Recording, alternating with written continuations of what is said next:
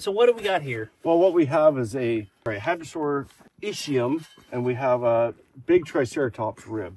So look, if you look, they're about the same size, about the same shape, and they've stacked up together because as the river was washing down, they were just the right size and shape that they just kept stacking up in this position, in this spot right here. All these digs we've been doing, the direction of flow seems to be going about like this. Now that you know the direction of water flow, can that help you find more things? It does. What it does is it helps us a lot as we're digging bones to know where to really watch a lot closer for like teeth and things like that. So when you get a big bone or a big lump or something, you know, that you're digging on, the upstream side is going to have the heavier teeth and the nuggets of bone and things like that washed up against it and stacked up.